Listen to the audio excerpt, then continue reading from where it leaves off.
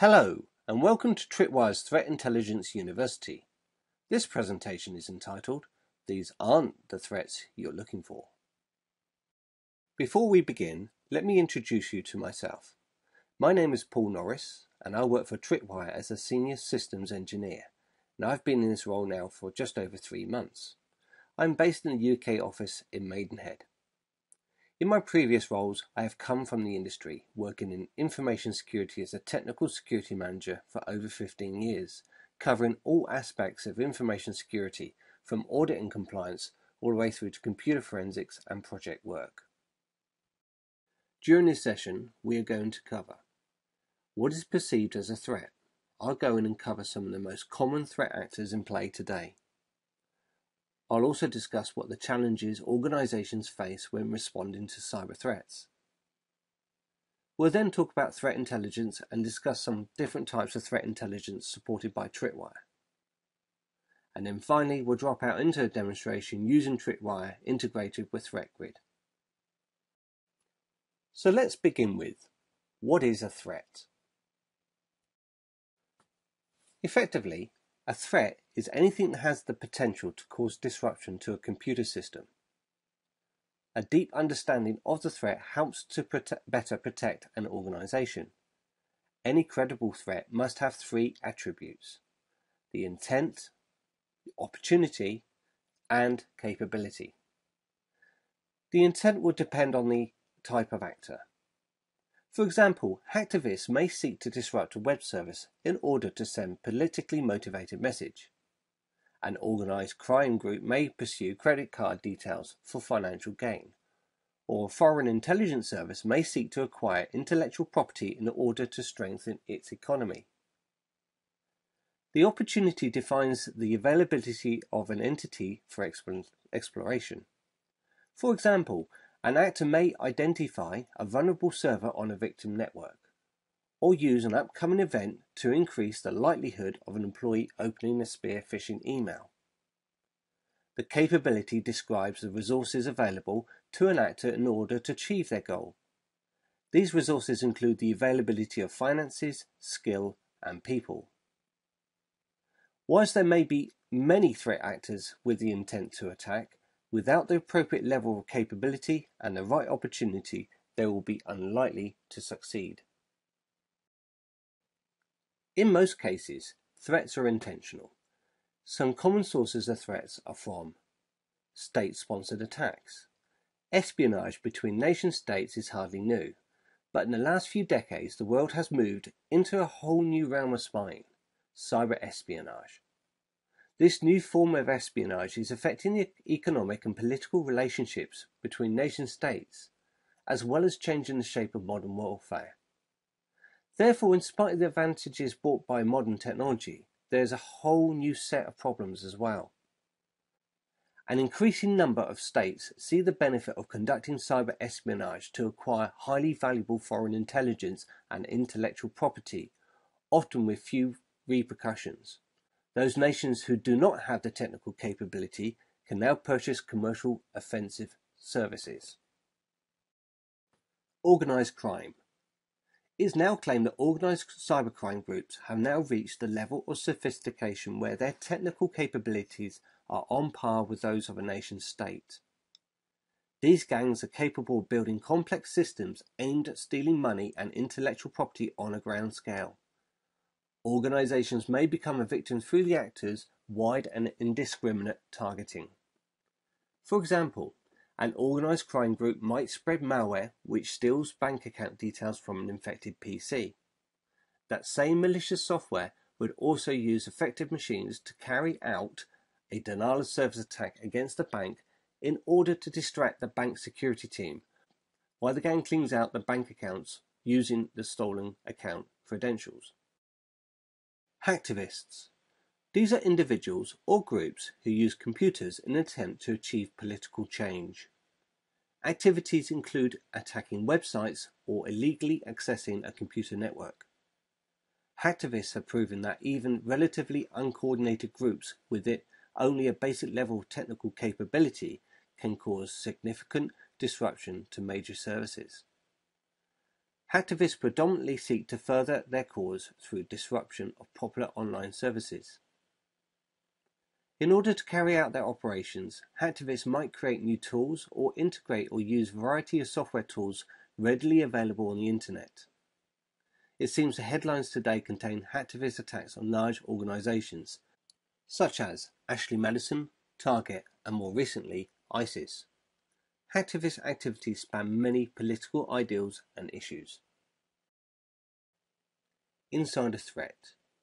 Current or former employees or associates whose level of authorized access and trust is misused in order to obtain access to systems and information for the purpose of espionage, sabotage, or other objectives. The insider threat poses one of the greatest risks to all organizations. Either co-opted, most likely the groups we have previously mentioned, or self-motivated or unwitting. There are numerous examples that have resulted in compromise. And finally, what's next? Who knows what's around the corner? It's the unknown unknowns. So what are the challenges organizations face today?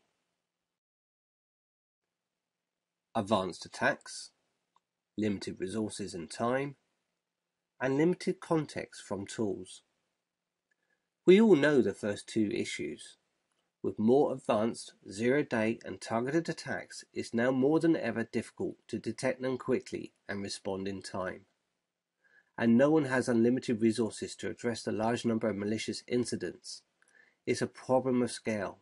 How do you quickly focus your resources on the greatest risk to your most critical assets? But the real technology issues, fragmented tools, and a lack of context around these threats and assets they impact. Organizations have installed millions of dollars worth of security tools, but the problem is they lack depth and context and are very siloed. Security executives need high confidence, actionable information with context about the threat and assets impacted by them, and if there are other malware and vulnerabilities associated with these threats and assets. With Tripwire, the integration with advanced malware analysis partners such as Cisco, Palo Alto Networks, Checkpoint, and Lastline enables real-time detection, analysis, and verification of known, zero-day, and advanced threats. And the integration with threat intelligence indicators of compromise providers such as CrowdStrike, iSight Partners, and Soltra enables proactive monitoring as well as forensic capability for any previous compromises, helping customers answer the question, have I been compromised and how long have I had this? With Tripwire's business context combined with this threat intelligence integration, customers can now prioritize and accelerate their time to detect and remediate known and zero-day advanced threats across their networks. We'll now go through a few use cases on how threat intelligence can be integrated into Tripwire. In this use case, we use community-sourced indicators of compromise from partners such as Soltra. Indicator feeds are fed into an internal taxi server hosted on the Tripwire Enterprise console. Scans can then be initiated against stored data from previous scans, as well as start to monitor for new indicators or threats in new changes. As soon as a threat is detected, Tripwire will drive a workflow to assist the user to investigate and remediate the compromised system. Advanced malware identification. Identify advanced threats on high-risk assets through integration to malware analytics services and appliances using sandbox technology. First of all, Tripwire Enterprise Agent on the endpoint detects a new binary introduced to the system. Tripwire Enterprise will then validate the hash and then send the file or hash to a cloud threat intelligence provider, such as Palo Alto Networks, ThreatCloud, Lastline, Cisco ThreatGrid, or Bluecoat. The provider will then analyze the file or hash in their appliance or sandbox environment, and if a new threat is detected, return valuable metadata back to Tripwire Enterprise. Once the intelligence is received, Tripwire Enterprise can then drive a workflow, and one of those may be to update threat prevention rules or aid other technologies to conduct real-time blocking of these infections on the endpoint. We are now going to demonstrate how Tripwire Enterprise can integrate with cloud-based threat intelligence providers. In this demonstration, we are going to conduct each step manually so you can see the process Tripwire Enterprise takes to validate potential threats. It's important to note this whole process can be fully automated. In the demo, we are going to introduce the environment and then download some live malware onto a Windows 7 endpoint. Please note, this demonstration is being conducted in an isolated environment and Tripwire do not recommend you try this at home. We are then going to instruct Tripwire to scan the endpoint for any new executables. Once we have detected the new files, we are going to manually run an action to check to see if the files have been seen before in our local database. We are then going to add the files to a queue that will later be submitted to the threat provider for analysis. We are then going to add the files to a queue that will later be submitted to the threat provider for analysis. For this demo, we are adding in this step, but this can be configured to submit the file to the provider in real time, removing the requirement to queue the process. We will then execute a script in Tripwire Enterprise to send the files to Cisco Threat Grid for analysis. Once analyzed, we will then show the files as a threat within Tripwire Enterprise along with the report information from Cisco. Okay, let's begin the demo. Let's first of all log into our demonstration machine.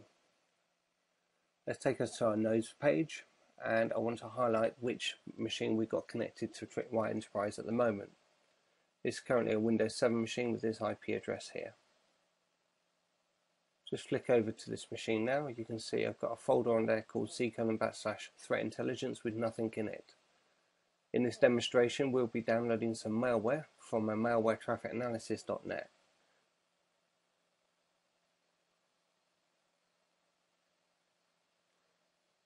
So the first thing we need to do is create a rule to monitor the folder on our endpoint. So if we click the Rules tab, and then create a new rule. The first rule we need to create is a Windows File System rule. Let's give it a name.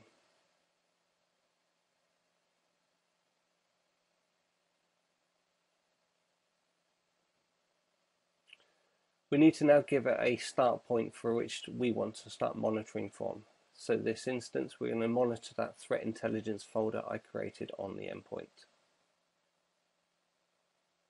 We also want to recurse into the directories here, so we're going to leave that checked. And now we need to define a criteria. In this instance, we want to make sure we're looking at content and permissions, and we ensure that the MD5 hash value is checked, because that is the value we're going to be verifying the files against.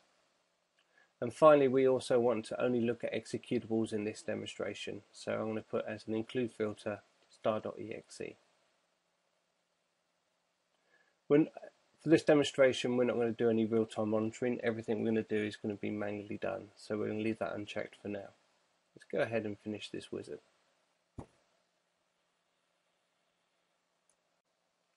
Now that we've created our rule, the first thing we need to do is create a baseline of what files are stored in the current /threat intelligence. Let's go ahead and select our endpoint and then run a baseline against that now. So let's select the relevant rule we just created. Let's just scroll down. There it is, monitor folder for new files. Let's just select that. That's now going to run a baseline against those files there. So let's just refresh our display.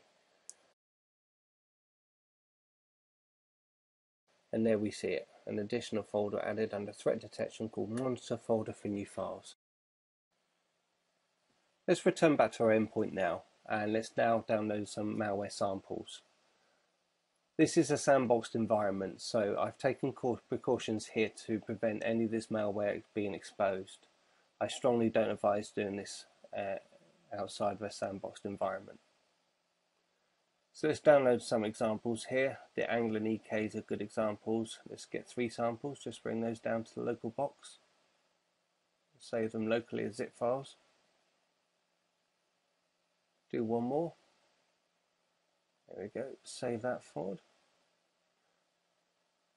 Let's take a look at those files now. Now let's expand these. Now, as an added layer of protection, these zip files have been supplied with a password. So I'm just going to expand these zip files now into the relevant folders by entering that relevant password. And the last one. Okay, so if we look inside these folders now, you can see there's a number of files, including an application.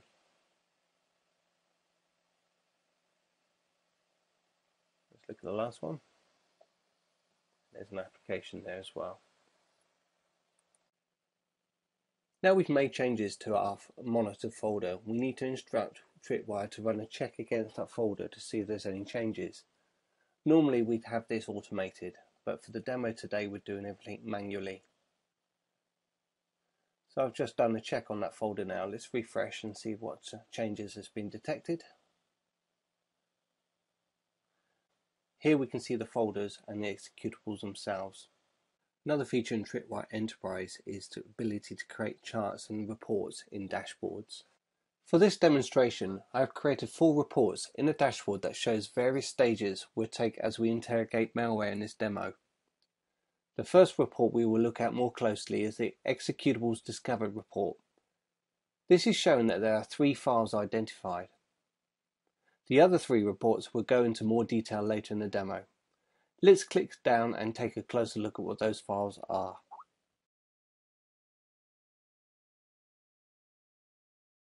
Here you can see the 3 individual pieces of malware that we downloaded on our Windows 7 endpoint earlier.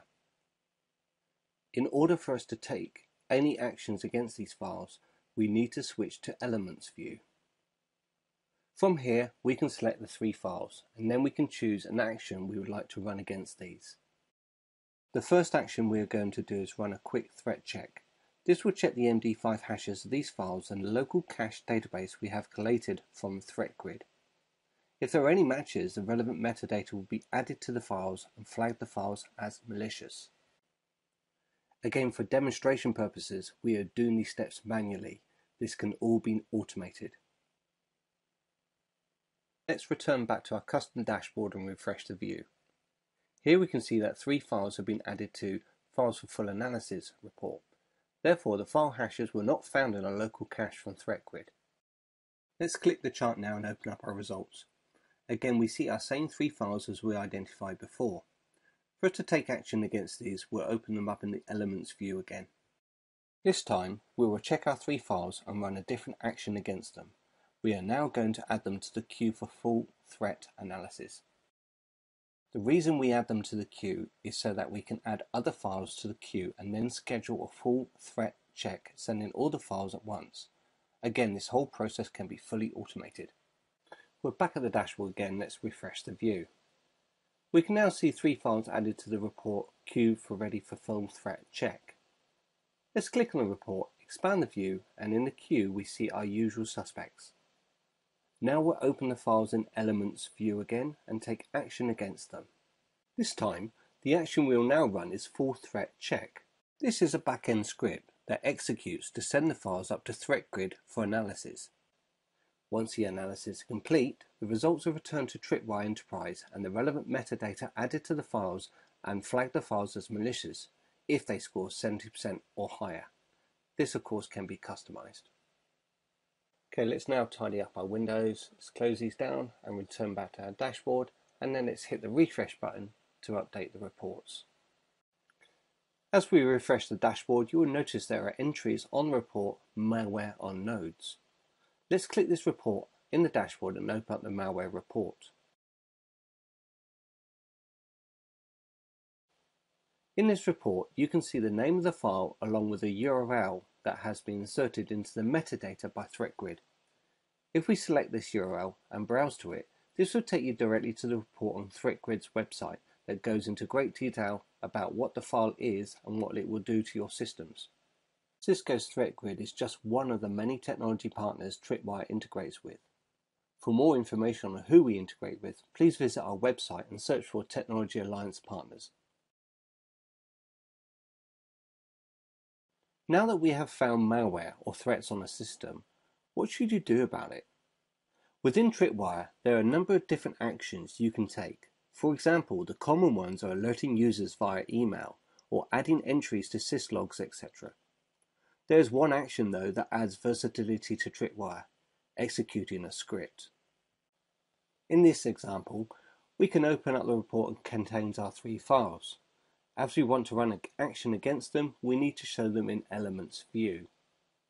Before we run any actions, let me rearrange our windows so that you can see Windows 7 Desktop in the background that shows the malware.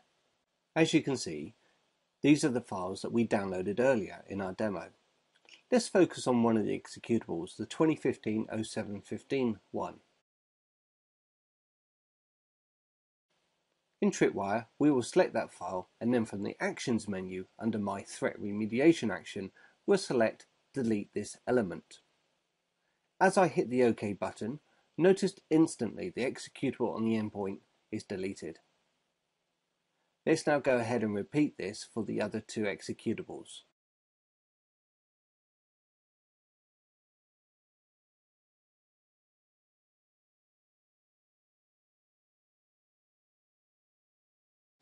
As I hit the OK button, the files are deleted. Let's verify that now.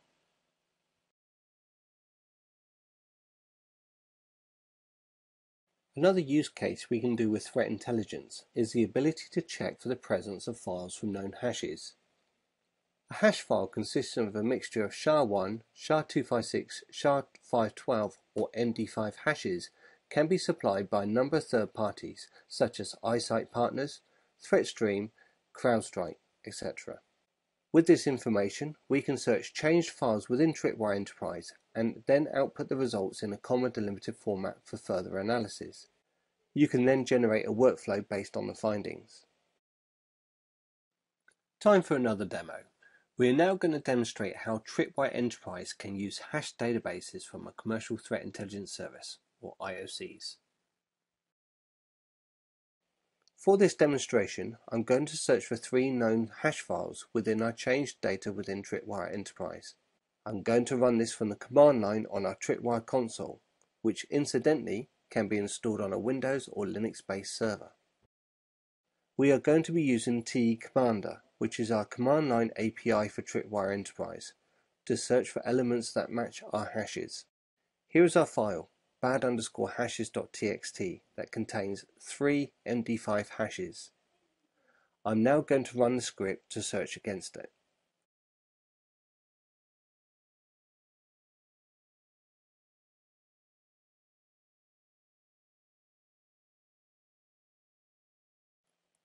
The results are instant. You can see the column titles along with detailed information output to the screen in comma-delimited format. From here you could also redirect the output to a CSV file.